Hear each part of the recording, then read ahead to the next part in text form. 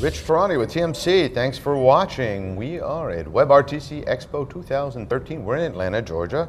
On our program right now is Ben Strong, is the CEO of vLine. And Ben, welcome to the show. How are you? Good, thanks. Good to be here. We're thrilled to have you. So tell us about vLine. So vLine is a WebRTC infrastructure provider. Our main focus is to make it as absolutely easy as possible for developers to add video calling, video chat, and instant messaging to their applications.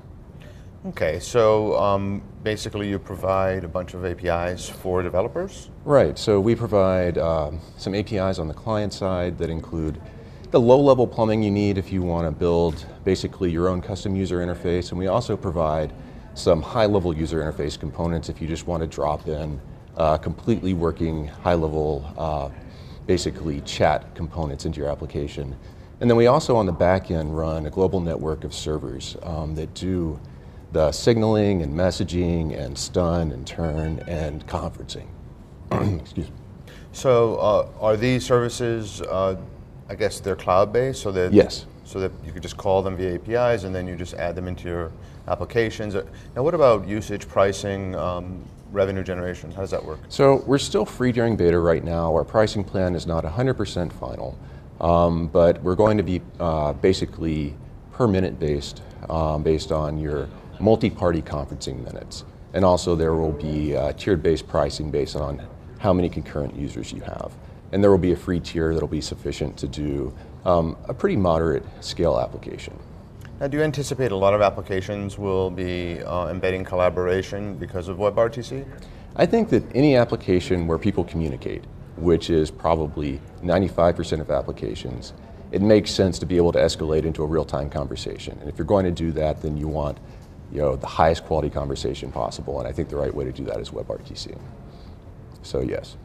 That's fascinating. I'm just thinking about that, the comment you made about 95% of applications being communications oriented, and as I think about all the applications, I do use a lot of communications apps. I spend a lot of time in email. I think many people spend a lot of time in email, and that's one that obviously you can benefit from escalating into a live video conference or audio conference. Right, which is why Gmail has the video chat on the left-hand side of your inbox, and I think that scales to any other application out there.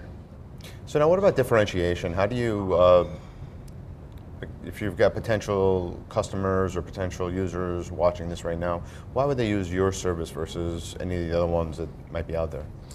So we've been doing this basically since the WebRTC code first dropped on the web back in the summer of 2011. We took that code and we brought up a plugin before it was even available in Chrome, and we started building out the back end. And we've had 2 years of working with making sure that the calls connect all the time. So I think you will find that we connect calls more than anyone else out there, and that right there makes the difference between a service being usable and not. The other differentiator is that we give you these high-level, fully baked user interface components. A lot of the other solutions out there will give you the low-level plumbing, but it's up to you to build the interface. You need to build notifications yourself. You need to build the call controls so that you can, if you want to do full screen or mute or end the call, well, you're responsible for building all that UI. With us, you can just drop in 3 or 4 lines of JavaScript and we'll take care of all that. Fantastic. So how much of a time savings is it using your service versus learning all the specifics of WebRTC yourself? That's really hard to quantify because the pattern that we see developers going through is that it's really easy to get started with WebRTC. You can take one of the examples that's out there on the web, like AppRTC, you can bring it up on your own server and you can be going in half an hour. But then you quickly realize that it's not a complete solution. And developers basically incrementally discover along the way that they need more than what they started with. On the back end side, you say, oh, I actually need a stun server. And then you realize, no, I need a turn server. And then you realize, oh, I also need turn TCP. And that's a whole series of incremental time sucks as you figure out how to do these things. And on the user interface side, you start with, oh, I can see the video of the other side. That's all I need. And then you realize, oh, I really need mute. And then I want to be able to see if the other side is muted.